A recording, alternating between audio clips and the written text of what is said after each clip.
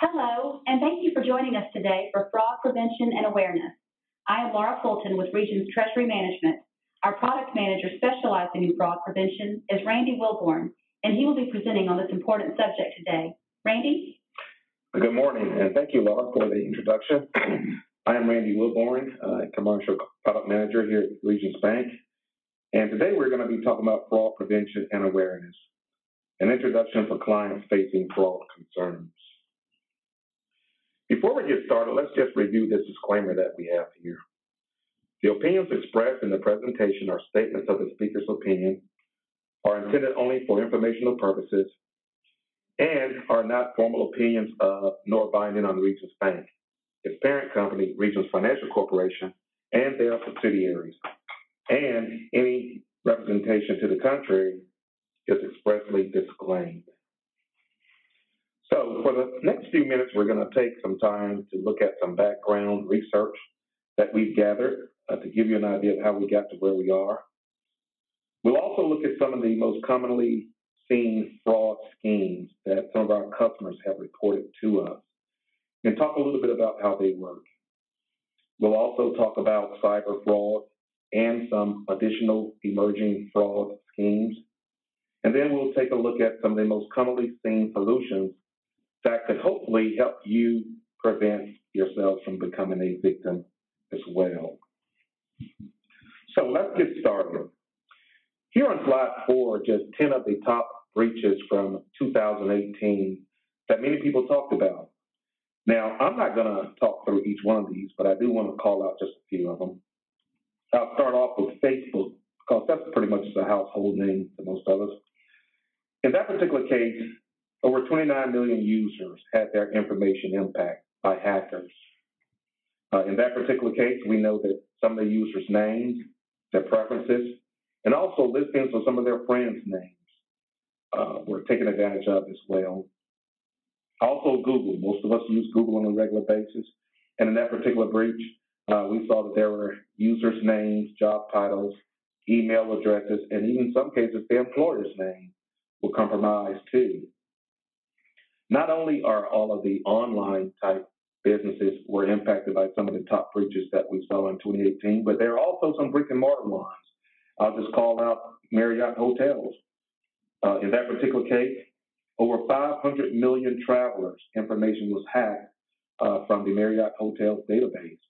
And in that particular case, fraudsters got a hold to personal preferences and some credit card information. Now, there's one that's not on here that most of us probably think about from 2018, and that has to do with Equifax. Now, the crazy and scary thing about that particular one is we don't know what the fraudsters did with that information. But what we do know is that Equifax has some of our most valuable and sensitive information. For all we know, that information could show up on the dark web 5 months, 5 years, even 15 years from now that's being sold, like so much information is done on the dark web. We just don't know that yet. But I mention all these just to let you know that there are fraudsters out there, and they are hacking and getting information from a variety of different kind of customers, not just online companies, but brick and mortar as well. Now let's take a look at some of the information we have on slide 5, just from a payments fraud trend. What we have here is just a percent of organizations that actually experienced attempted or actual payment fraud during the year, up to 2017. The ones I want to call out here is, first of all, that blue line at the very top. That line represents attempted or actual fraud where the fraudsters use an actual paper check. You'll notice that that volume is higher than any other payment type compared to those that's seen below. That number has been pretty consistent, again, from 2011 through 2017, and most of you probably heard the same thing that I heard, that checks are going to go away. But what we're seeing is that checks are still going to be around for a while. We know that a lot of businesses still use them. And we also know that when fraudsters have their choice of which payment tool they're going to use, we know that paper checks is the easiest one for them to use in order to take money from other folks' accounts. I want to call out another one as well. You'll see that orange line there. This particular one represents wire transfers. Back in 2011, that number was around 5%, but if you fast forward to 2015, you'll see that that number jumps to 39 or almost 50% in terms of fraud committed that's related to wire transfer. That percentage has been the same for 2015, 2016, 2017. Most of you are probably aware that there's business email compromise, which we'll talk about a little bit later, that has been very prevalent within the last several years. And as a result, we are seeing the fraud that's related to wire transfer be at a all-time high. And the last one I wanted to call out is just that blue line at the very bottom. That one represents ACH credits. Again, that one has been pretty flat as well, but you did see that it picked up some in 2017. That just means that commercial clients need to be aware that not only fraudsters are using fraud related to paper checks or wire transfer, but we are still seeing quite a bit of activity that's related to unauthorized ACH debits and credits as well. So the question becomes, why target commercial accounts? Well, here are a couple answers. First of all, that's where the money is. That's where the higher balances are. You and I may have personal accounts that have a certain balance, but compared to commercial accounts or those accounts that belong to our employers, the balances are quite different. The next reason is because commercial accounts have tools that our personal accounts don't normally have. And they're tools that will let a fraudster use money and move money pretty quickly, such as wire transfer or ACH tools. Those are tools that corporations usually have, and if a fraudster can get their hands on those tools, then they can use and move money real fast. And then there's one other thing that you need to remember. The computers that we use at work are rich in valuable information that could be mishandled if it's put into the hands of a fraudster. So think about the laptop that you have at your job. You may have a listing of vendors, you may have their account numbers, you may have a listing of customers, you may have their addresses, may even have their tax ID number as part of that statement or that spreadsheet that's on your account. Well, if any of that information is into the hands of a fraudster, it can become very valuable for someone who wants to steal money from them. So that's the third reason why these fraudsters are targeting these commercial accounts. Now, the one thing that we all agree on, the best way to prevent companies from becoming a victim of fraud is directly tied to education. Each of you should be asking yourself certain questions, and I'm not going to go through all of these that we see on slide 7, but I'll call out a few of them here. For example, are you losing revenue to fraud? Are you keeping company information private? Are your vendors legitimate? And how about, are your internal controls strong enough? All of these are the types of questions that you should be asking yourself to make sure that you're not a prime victim for fraud by a lot of the fraudsters that are out there. How about a few of the traditional fraud schemes that we've seen? Now, there's a couple of them that I'll talk about related to document protection, bookkeeper fraud, and also business email compromise. So let's start off with bookkeeper, with document protection. You know, one of the things you need to keep in mind is that many years ago, a very popular scheme was called dumpster diving. And that's where fraudsters would go into the trash can or the dumpsters belonging to these different businesses and look for valuable information that could help them access their account or guess what their passwords are and user IDs, or even complete a credit card application so that the fraudster could access funds illegally. What we've seen here at Regions, for example, is that we normally have 2 different trash cans at each of our desks. One of those trash cans is for very sensitive information, and the other one is just for regular trash, maybe napkins or paper that we scribbled on, but it doesn't have any sensitive customer information. Now, the key part is that even though we have those 2 different trash cans at our desk, one of those is disposed of just by the regular cleaning crew. The other one is handled by an outsourced company who specializes in making sure they destroy trash the right way. So we're not saying that everyone should do that, but what we are saying is that make sure that you have a policy or a program in place that helps to protect documents and information that may leave the desk belonging to your employees. Another commonly seen fraud scheme that we hear customers talk about is bookkeeper fraud. Now, on slide 11, we talk a little bit about what bookkeeper fraud is. It normally arises from whenever there's one person who is given a lot of authority. That person may have the ability to issue payments, reconcile payments, and also release payment instructions to the bank. That is a lot of power for one person to have, and of course, we strongly recommend against that. A couple of things we've seen about people who commit bookkeeper fraud, by the way. We've seen that 85% of all the fraud that's perpetrated is by a trusted employee, meaning that it's not just a new employee or an employee who seems to be not very close to the company, but it's somebody who's usually been with the company for a very long time. We've had some customers who actually describe these employees as a member of the family because they're very trusted. We've seen cases where they would create a bogus account and pay themselves over and over for years and years before they're called. We've even seen examples where that trusted employee will create a false vendor and would submit false invoices so that the payment could be made over and over again. We've seen some cases where that trusted employee could open up an account and names or open up a business that sounds just like a legitimate business. Maybe they'll add an S or an I or a 1 to the name of a business. And when those checks come in for payment, they would take those checks and deposit them into that false business name when those funds should be coming to your company. We've also seen a couple of cases where clients leave blank checks that are signed, laying around for convenience. Maybe they're going on vacation, or maybe they don't like to have to stop where they're doing the signed checks from time to time. But even when those types of things happen, it makes it very easy for someone to commit bookkeeper fraud. One example that we saw was a large CPA firm who was basically being used to handle all the payroll and vendor payments for a particular client. And that made the client feel pretty good. But even this CPA firm had one person who had the ability to submit payments, to approve payments, and release them to the bank. And as a result, the company who used this CPA firm had losses. So that means that not only can you have bookkeeper fraud when you are doing your payroll and paying vendors internally, but even in some cases where there's a third party who's being used to make those payments for you. So there are a couple red flags that we always like to call out when we're talking about bookkeeper fraud. For example, it could be that employee who's living beyond their means.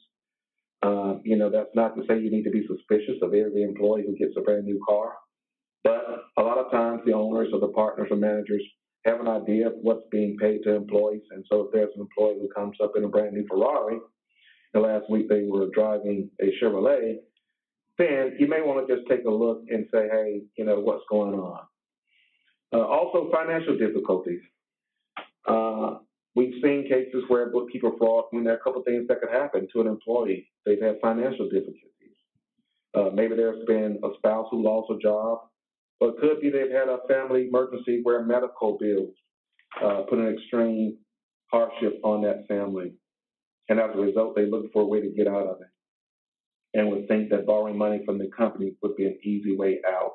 But that once they do that and get away with it, people may think they can do it again and again and again. Or at least that's what we've seen. We've also seen these folks who are very close to these vendors, wouldn't want anyone else to be in control of who's added as a new vendor as well.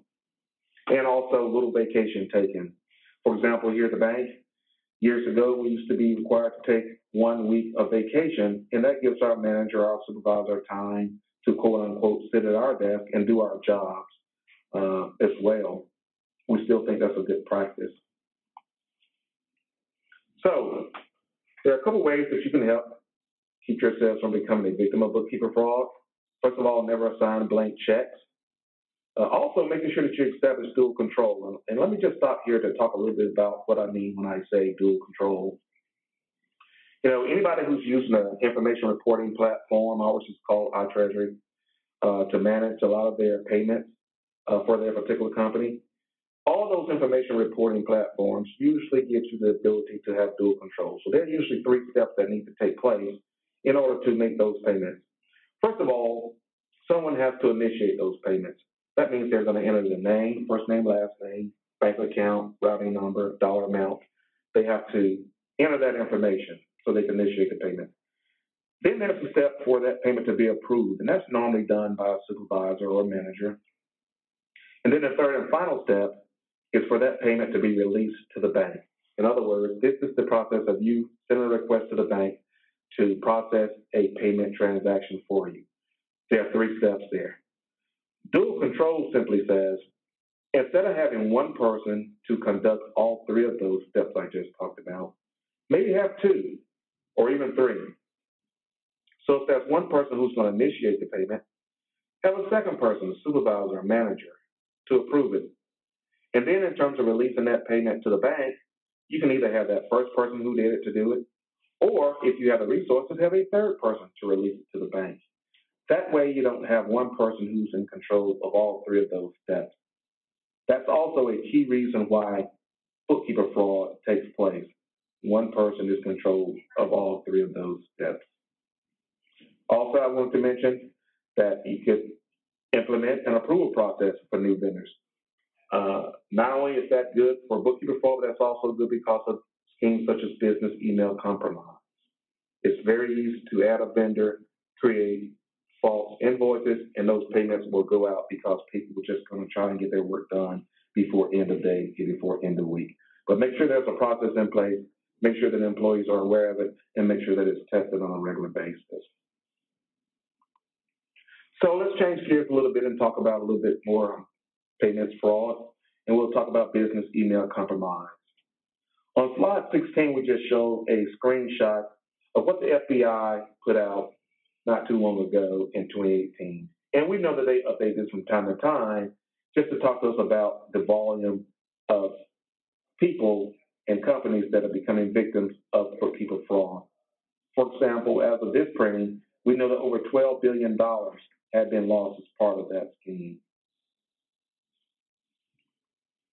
So with business email compromise, even though it's tied to wire transfer, it's really about using the email system to get an employee to conduct a transaction on behalf of a fraudster. So what we saw initially with business email compromise, it was more around executive email intrusion. We saw email systems being compromised, particularly of that of an executive at a company.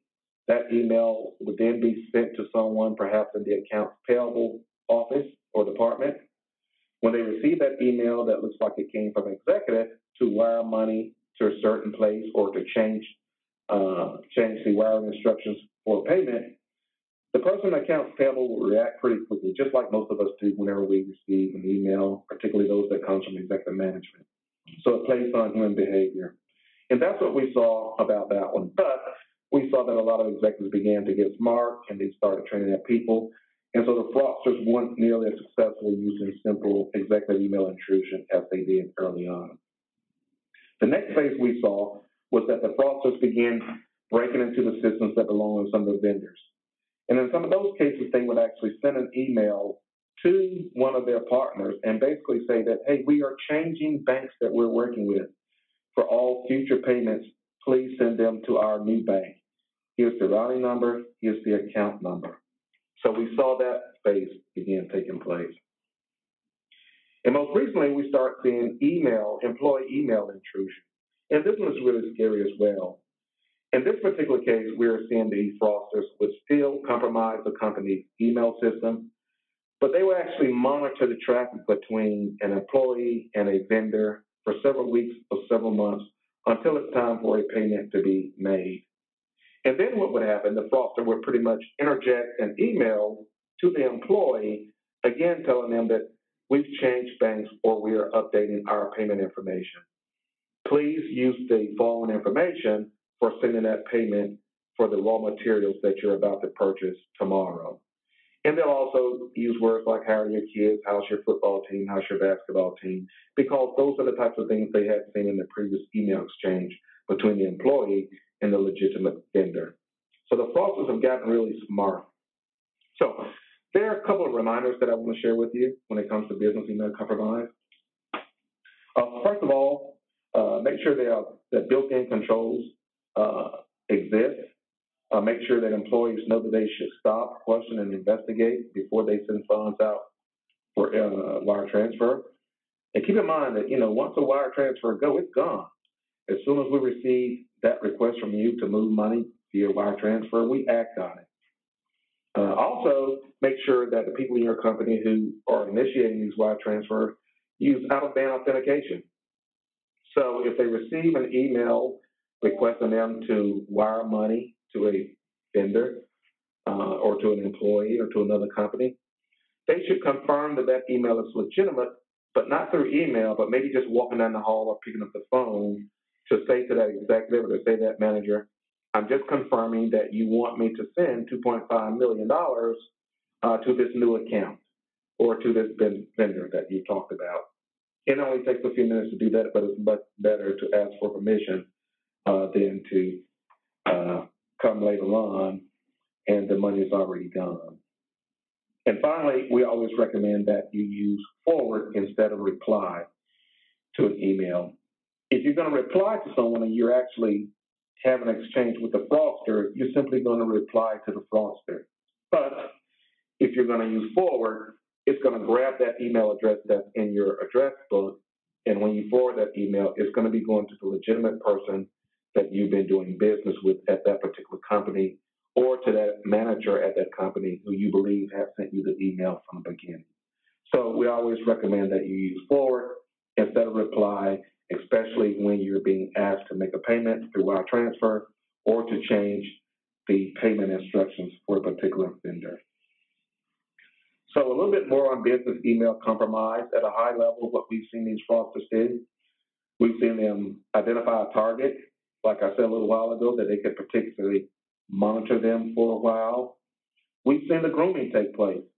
Again, if they want to make sure they go after the executives, they may use spear phishing, where they actually go after CEOs, CFOs, or those who are empowered to tell someone to send a wire in a large dollar amount, and they are trying to get their information so that they can begin using their email addresses. We've seen the exchange of information as well. Again, that's where that fraudster could send that email to the accounts payable person, and the accounts payable person is actually thinking it's coming from a legitimate vendor, and get them to send that wire, which is step 4. And once that wire is sent, the fraudster would normally use a money mule or someone to transfer those funds out of their account and then to another account, which is normally outside of the country. And finally, that's related to business email compromise that we're seeing is the W-2 fraud scheme, which is normally pretty popular around tax time. In this particular case, we see the fraudsters would pretty much request someone in the accounts payable area to send them a copy of a W-2 request or a list of employees. They may, for example, say, send me a list of all the W-2s for employees who make above $100,000 or above $50,000. And once they have that in hand, then they can conduct some damage against those people. So a couple of best practices to avoid this scheme as well. Again, make sure that you're implementing dual control, like I talked about a little while ago. Provide employee training and awareness. So not only should employees realize that these types of things are going on, but make sure that they are aware of them so they can possibly spot any email that could be a suspicious email. And again, avoid replying directly to emails if it's regarding payment terms. So now let's shift gears once again and just talk a little bit about cyber fraud. The first question that we normally get from people when we're talking about cyber fraud is, where are the bad guys? And what we've seen for the past 5 to 8 years is that a lot of the folks who are creating this malware that's used to steal information or to break into an email system for a company, a lot of that malware is created in places like Russia and Ukraine and so forth. But what we've seen lately is that a lot of those have actually been created in parts of China. And most of that is because some of the information and education that has taken place has forced some of those fraudsters to move to different places. And we're starting to see more of that from China right now. So not only is that information and those malwares created there, but we know that that malware is for sale on the dark net or the dark web. You know, I've seen some numbers recently that said that we're actually only accessing 10% of the entire internet out there. But not too long ago, I saw something that said we're only accessing about 5%. That means that all of the rest of the World Wide Web that's out there, that 90 or 95% that we don't access, could be considered the dark web.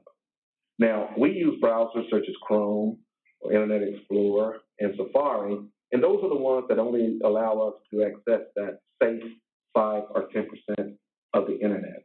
Because they know that once you start going to some other sites, there's a lot of vicious malware that can get on your computer, and we don't want that to happen whenever we do a search. So the darknet is very big out there. And we know that the folks who are actually using that malware could be someone who actually lives right next door to you. So let's talk about the method of attacks, okay? So when we talk about business email compromise, you should be already thinking, how in the world can these folks get information about my computer? How are they able to get control of my computer and things like that? So we talk about methods of attacks. Phishing emails is one of the reasons and one of the ways that we see being most common. We see spear phishing as well in business email compromise. We also know that some of these fraudsters use things like banner ads that you may see on some of those sites. And basically what they're trying to do is trying to get you to click on some of those phishing emails or trying to get you to simply click on one of those banner ads so that they can begin adding that malware to your computer. Also on a lot of the social networking sites, we've seen folks who get something in their direct mail or in their inbox that would say, hey, take a look at these pictures or this video from the party last night. And they would click on that video or they'd click on those pictures, not knowing that there was a party last night, and that may begin downloading malware to their computer unbeknownst to the user. We've also seen some emails that may go to a client that looks like it's actually from UPS. It may read, we have a package that we're going to return soon unless you contact us within 24 hours. Click here to get more information about the package. And we've seen a couple examples where an email that looks like it came from the IRS. It may say, we have not received your quarterly tax payments. We may soon charge you with a late fee. Click here to learn more information about this delayed package or this delayed payment. Again, at the end of the day, they're simply trying to get you to click on that link so that malware can begin downloading to your computer. So we know what they're trying to get you to do, but let's just take a look quickly at what happens once they click on that email or click on that banner that they see on that particular site. So the first thing that happens is once they click on it, the malware rootkit is installed. And guys, keep in mind that when we're talking about a rootkit, it's not nearly as big as the program that's needed for the entire malware package. But if they could attach a rootkit to a picture or to a video without taking up a lot of space, that rootkit can get into the directories on your site. And then once it's there, it will basically call back to the command and control server and say, I'm here. I am inside of the computer of someone at this company. Go ahead and begin sending the rest of the code. Now, once that takes place and the user logs on, they may see that there's the logo for their virus protection. Looks like it's still active, but in fact, it may not be. In fact, one of the things that may be happening is that their virus protection is no longer working, but that malware is being downloaded into their site. And sometimes what the fraudster may do is present a message right in front of the user that says, the system is not available for the next 10 minutes or 15 minutes. And once that client decides to do something else instead of working at the bank or trying to log on, that gives that fraudster a chance to use the information they received and log on pretending to be that particular client. Now, think about one of the malwares that we've seen out there as a keylogger. So the rootkits get there, it calls and downloads all the keylogging malware into the computer. When the client goes to a website, they'll type in www.abcbank.com, then they're in their username and their password. Well, keylogging software will basically send all of that information to the fraudster in real time while they are typing it online. Now the fraudster will know exactly what they've used as a username. They'll know what they use as a password as well. There are some banks out there that are still using keyloggers, tokens. And those of you who may remember with a token, it has a 6-digit number that changes every 60 seconds. And so once the fraudster knows what that keylogger, what that number is for that token, as long as they can get on within 60 seconds, they can log in just as the client would. And whatever rights are assigned to that client, that fraudster will be able to do the same thing. So think back again. When we talk about one person who has the ability to initiate a payment, to approve a payment, and to release a payment. If that particular client had all of those rights assigned to them, now the fraudster has those same rights. Now, once they get a chance to get a hold of it, if that person was able to send a wire, that money normally moves to an account that's operated by a mule. You know, these money mules are folks who may answer some of those ads that they see on places like CareerBuilder.com and Monster that say, you know, make $5,000 a day without leaving home or $10,000 a day without leaving home. And they tell them, you know, when we send money to your account, keep all the money except for $500 and wire the rest of them to this new account. And basically what that money mule will do is wire that money to an account that's outside of the country. So there are a couple best practices that I want to bring to your mind when we're talking about cyber protection. First of all, dual control again, making sure that we're using it for wire and ACH. We also recommend that clients use email alerts. Even if the person who is involved in the wire transaction or the ACH transaction is actively participating, but just want to be aware that a wire is being sent, they can be set up to receive an alert. Most banks offer those type of features. Daily reconciling, which is very big. The bank is in a much better position to help prevent fraud or losses from taking place if the customer lets us know as soon as they are aware that there are checks that have hit their accounts that look to be fraudulent or a wire transfer that took place that they did not authorize. Daily reconcilement can let them know when these types of things take place. Also, secure environment. We recommend that folks who are initiating payments have dedicated PCs, and also making sure that there's very limited web surfing on those computers. For example, here at Regions, employees don't have the ability to go to a lot of different social sites, social networking sites, using their job or work computer. That makes sure that they aren't getting any malware downloaded to their computer, and make sure that they don't become a victim as well. And we recommend that you use firewall and antivirus software. And more importantly, keep it updated. Regarding passwords, alphanumeric passwords, 8 digits long, where they can be changed every 60 days is very important. We've seen clients who do a really good job of having those type of programs in place, but what the employees would do, they would take those alphanumeric 8-digit passwords, write them on a Post-it note, and attach it right to their monitor.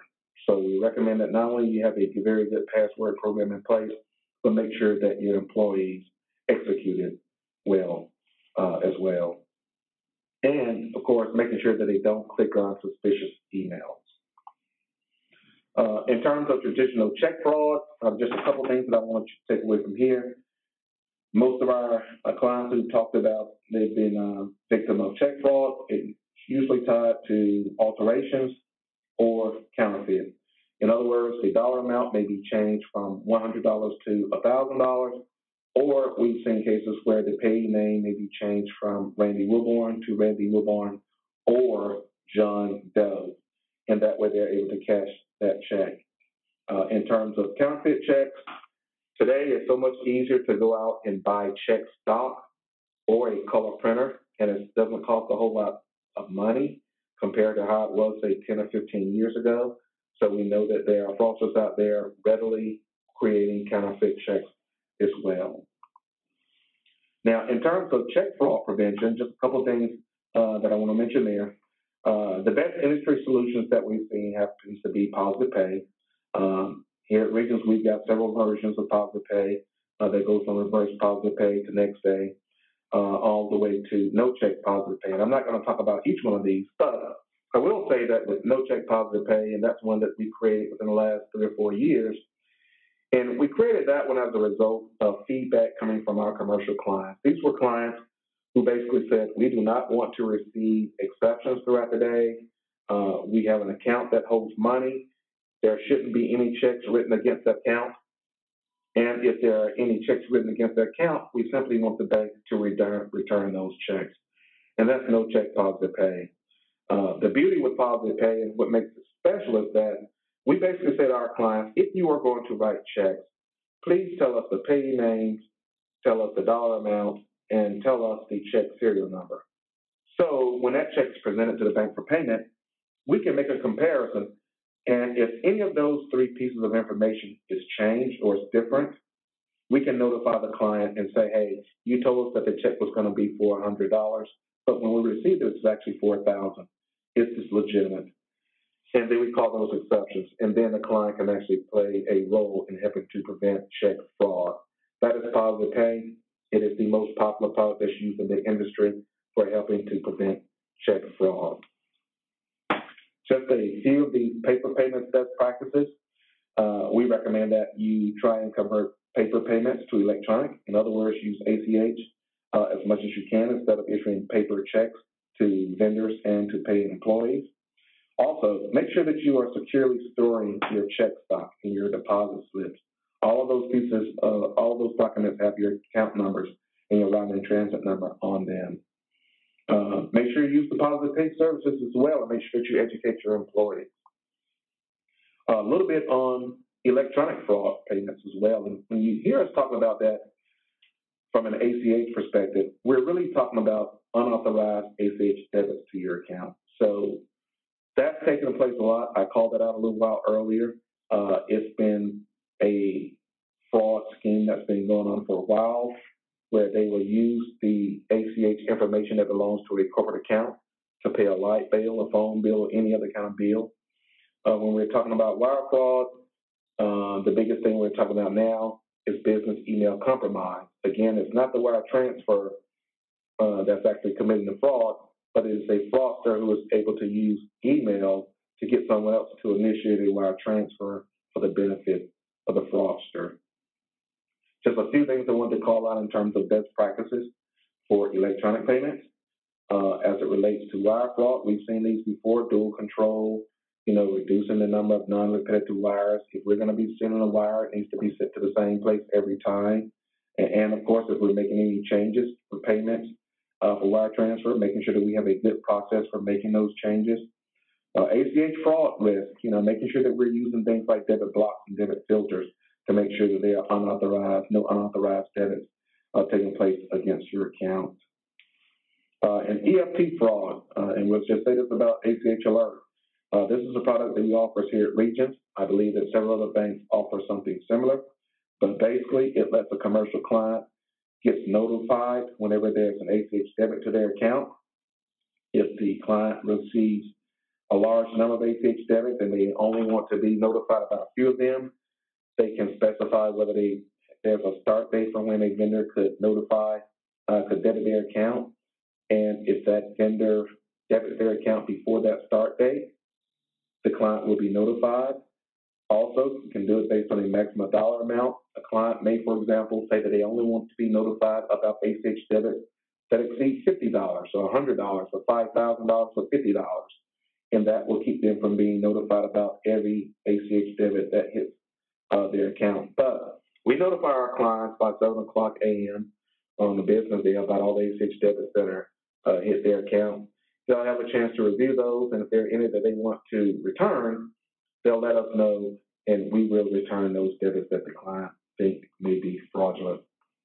So, as we wrap up, for anyone at your company who did not get a chance to view this webinar, and they may want to go and take a look later on, you can always go to our site at regions.com/stopfraud to see some information that we try and provide from time to time about different fraud schemes that we see that are related to payment. They can always go to that site.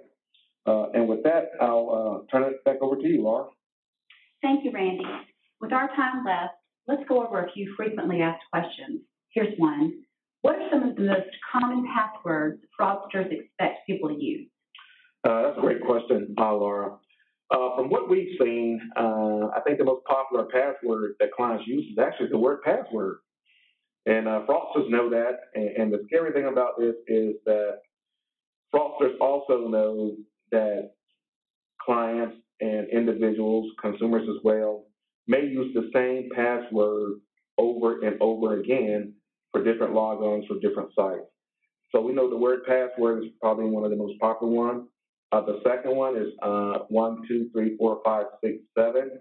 And what we've also seen, the third most popular password is actually QWERTY, QWERT, which if you look at the top row of alphabets on your keyboard, a lot of people will use that as their password as well. And fraudsters realize this and they use it to their advantage. What can employers do to convince employees to be more vigilant and concerned about fraud and fraudsters? I think number one is the education piece, like we talked about a little while ago. I think that will help employees become more vigilant. And not only do they need to be educated, but they also need to have a program in place that employees are aware of. And third, not just having that program in place, but making sure that it's tested from time to time and that employees know they're going to be tested. So, for example, if you are concerned about employees clicking on a fraudulent email or a suspicious email, I think it's a good idea to send test emails to your employees and monitor and measure what happens as well. All right. As an industry, are banks making much progress towards shutting down fraudsters? I think that progress is being made, Laura, as it applies to the various schemes that we're seeing out there, particularly since the banks are beginning to work jointly with a lot of the federal agencies out there. So they're able to talk about what's happening to their particular clients, particularly if they see it in a broader context, and so that they can educate clients, kind of like what we're doing here today. The scary part is that these fraudsters are working around the clock. Most of us are working 10 and 12 hours a day, but the fraudsters are always trying to stay one step ahead of us. And by the time we've educated our clients about whatever the current fraud scheme is, fraudsters seem to be coming up with a new one. So we just ask our clients to continue to educate their employees, educate each other, and continue to work closely with their bankers. All right. Well, thank you, Randy, and thanks to all who could join us today.